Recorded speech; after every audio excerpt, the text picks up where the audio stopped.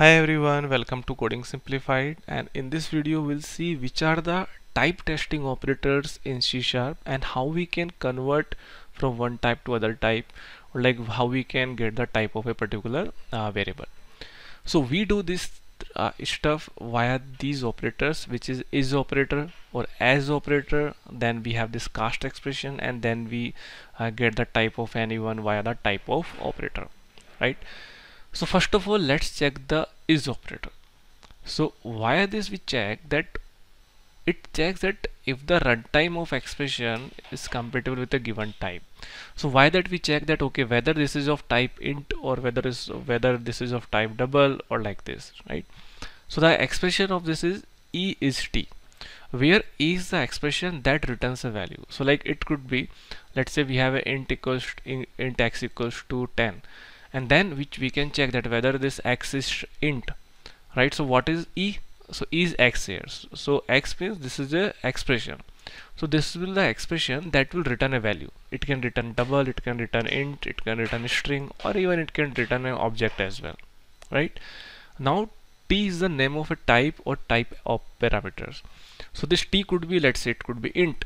So we can say x is int. So in this case it will be true because x is an integer.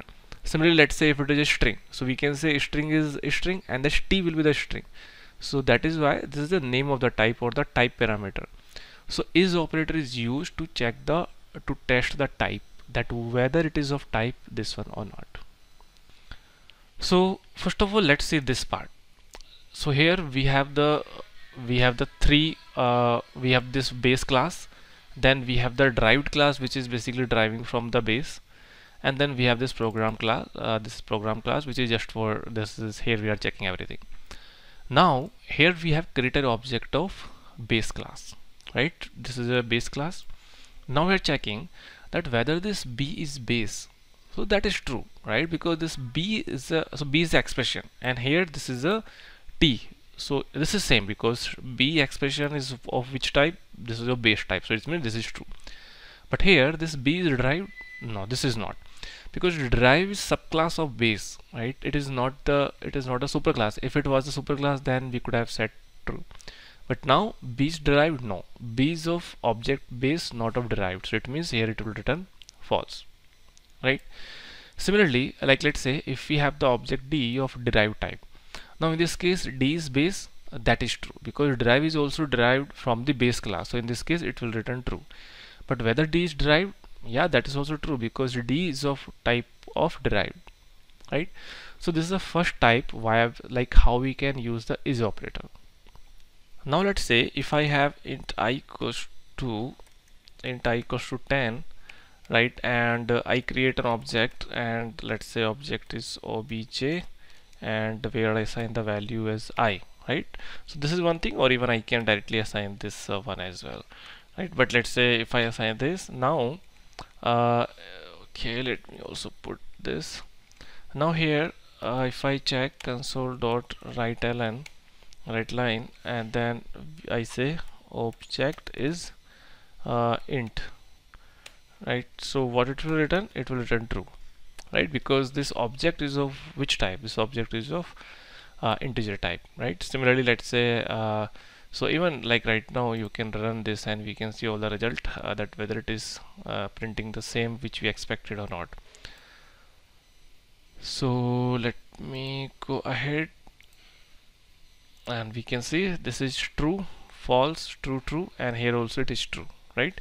Similarly, even if I put directly, and even if I run it here, so it will also return true, right? Because we can see this is object is of type integer.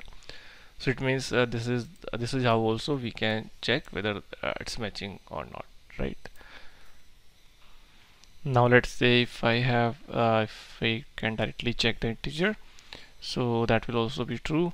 So here let's say if I want to check I is int, so that is true, right? Because I is integer. So in this case if you run this one, so we can say that it is returning true here, right?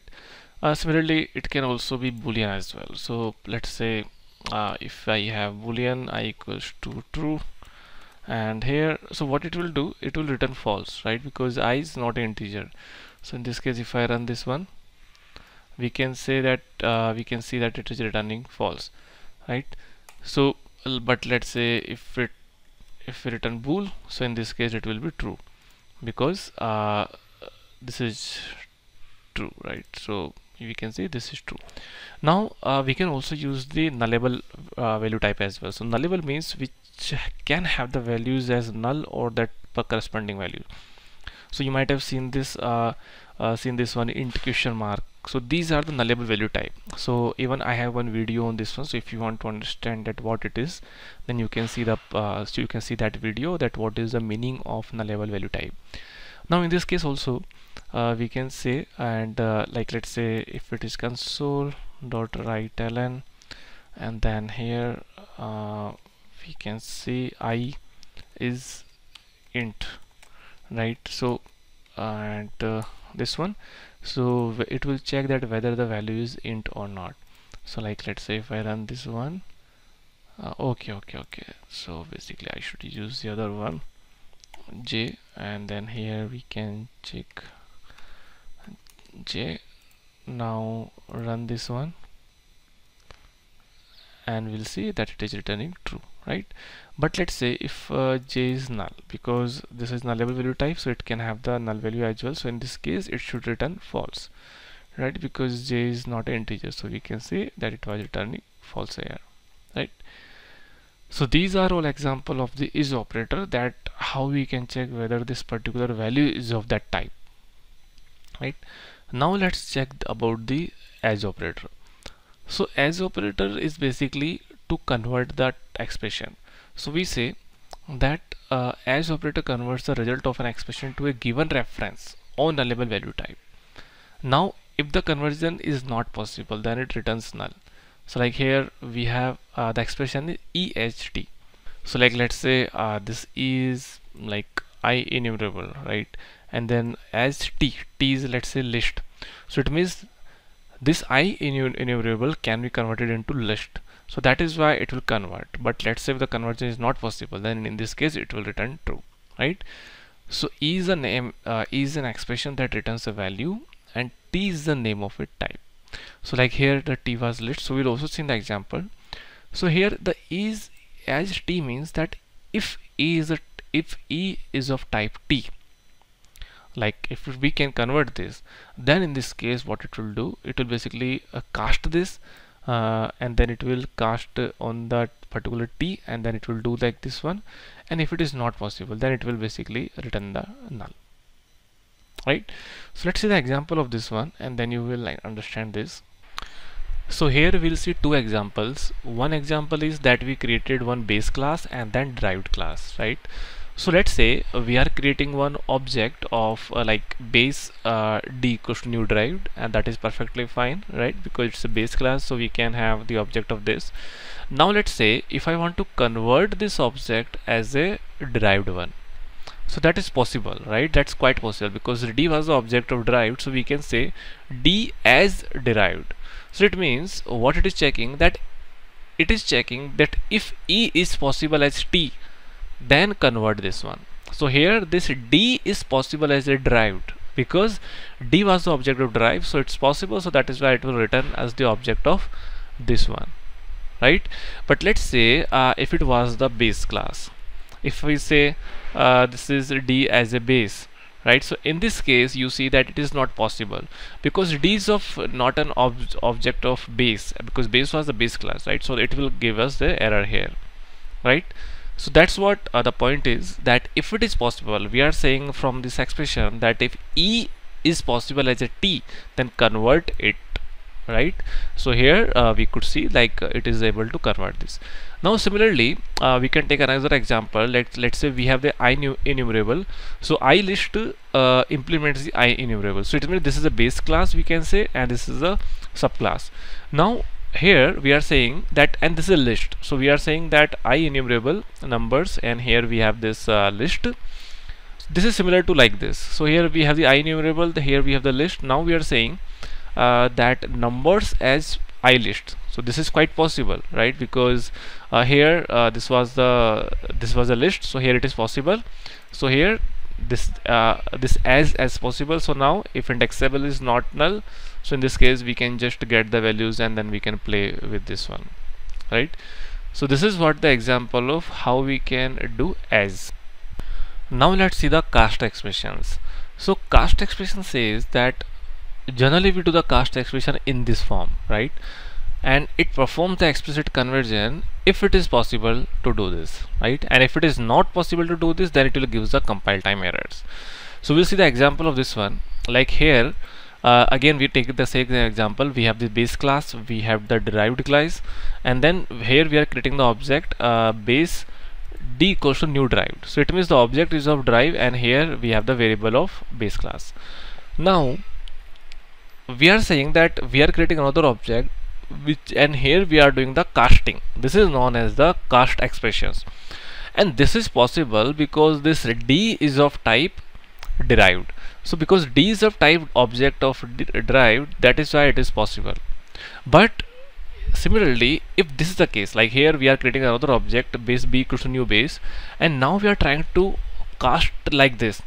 So this is not possible because this is a base class and this is a derived class. So we cannot cast the derived one from the base class, right? So let's say if I run this one, here we go further, it will, and this will be quite possible because it's okay. But now if you go further, and here it will give the invalid cast exception because this is unable to cast object of type from base class to derived class. Similarly, we can take the example of this. So let's say if I have like this, so here what it is happening, that here this is double is this. Now here we are saying int a equals to int x. So what it will do, it will basically cast this double as an int, and here it will print, it will give us this, it will give us the 1 2 3 4, right? Because it will remove the this 0.7. So this is also, it's possible via the casting. Now here like let's say we have the number. So number was this, like it's the last example that we also took. Here we have the list equal to this. So here we are doing casting. We are saying that here we have the number, and because it is of type this, so in here we can basically easily cast this. Like this is the example which we take as a base and derived, and here now we can play with these examples, right? Now let's see the type of operator.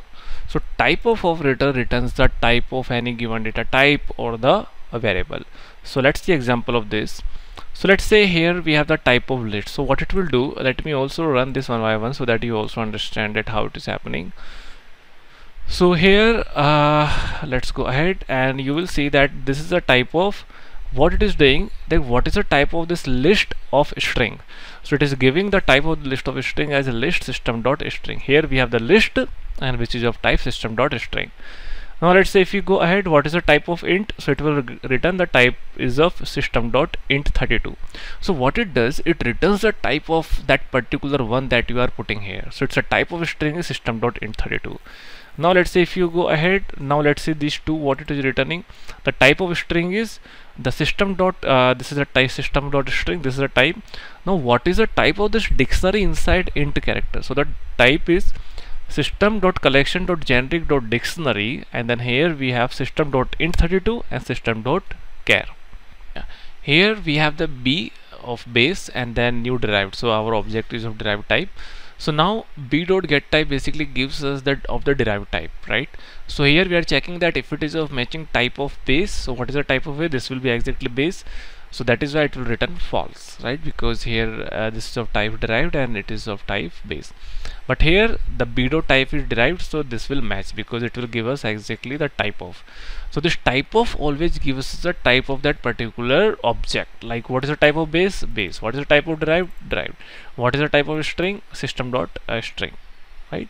So that is how we have seen like how we can do the type testing using the is operator, how we can convert from one type to other type using as, how we can do the cast expression, and how we can get the type of particular using type of operator, right?